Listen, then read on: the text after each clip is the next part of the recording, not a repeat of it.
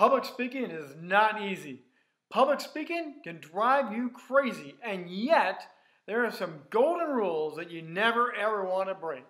So today, I'm going to give you 7 golden rules of public speaking. Stick around.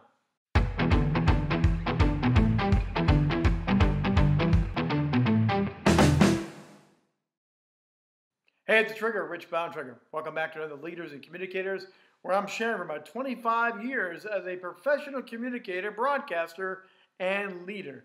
I'm here to help you defy the odds in life, leadership, and public speaking, because I believe as a leader, communication and leadership are forever tied together, and I want you to defy the odds and rise up and go to the next level. As we go through our video today, I'm going to give you 7 practical tips. They're golden rules of public speaking, so let me hear from you. Do you like the golden rules? Would you add a golden rule? Give me your like, give me your share, give me your comments, your feedback right down below. And of course, hit that button and never miss another Leaders and Communicators by hitting that little bell. So, 7 golden rules. And the first one is prepare, practice, plan, do everything you do as a public speaker, and do it without PowerPoint. I know visuals are important. I use visuals a lot as well. And people are using PowerPoint all the time, or some sort of creative element. However, your talk must stand on its own without visuals. Because you know what happens sometimes? PowerPoint, your computer, everything can crash and go sideways even in the middle of the presentation. But if you hone your presentation, if you practice, plan it, prepare it, it can stand on its own without a single slide. PowerPoint is to be an additive, not the main attraction. So plan it, prepare it, and then decide how you're going to add PowerPoint. Now, the second golden rule is open up with a hook. Every great fisherman knows you got to have a great hook to drop in and get the right fish to bite. So, whatever your audience is, whatever your topic is, what is your main hook? What's your main theme, your main focus? What's your opening story to grab their attention, get them to lean in on their chairs and say, I got to listen to this. This is going to be great. Is it a question? Is it an answer? Is it something that you want to challenge them on? But what is that hook that compels them to sit up, take notes, and not miss a single thing? Now, we all get nervous. So golden rule number 3 is to help you not be nervous anymore. Focus on the audience, not on yourself. Why are you there to help?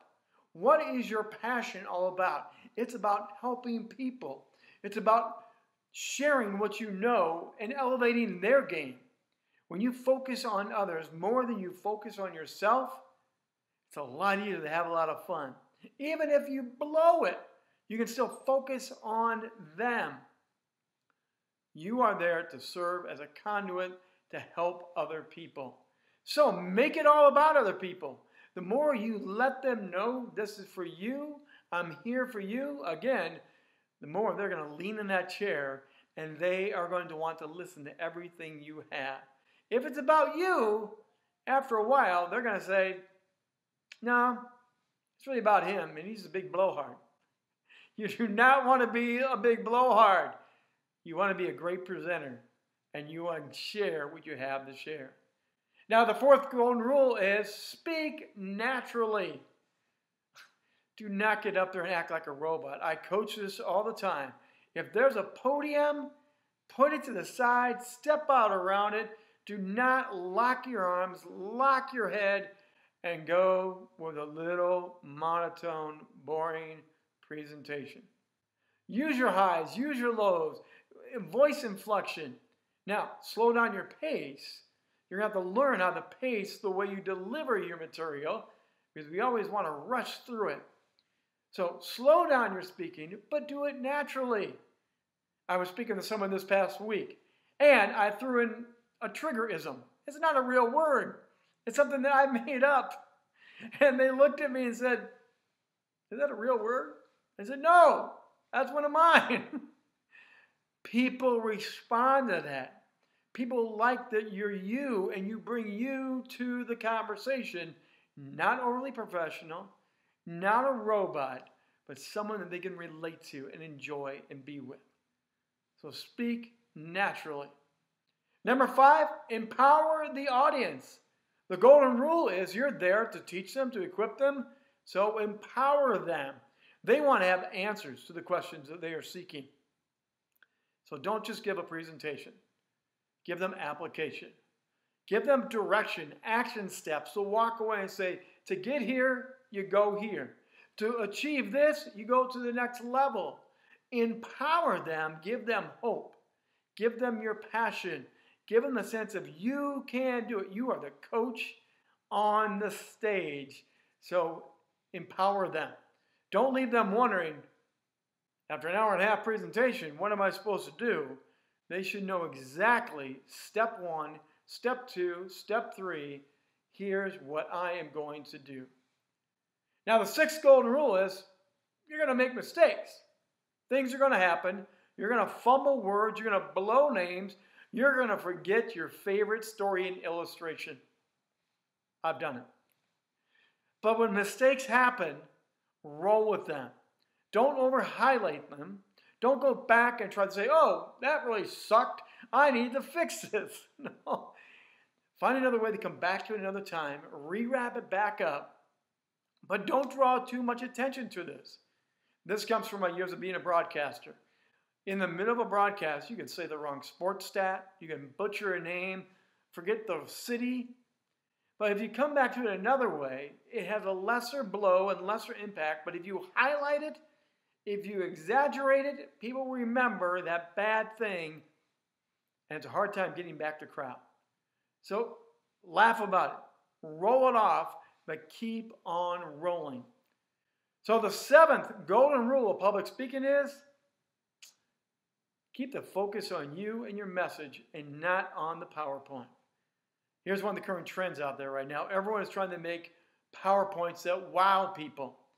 PowerPoint should be an additive.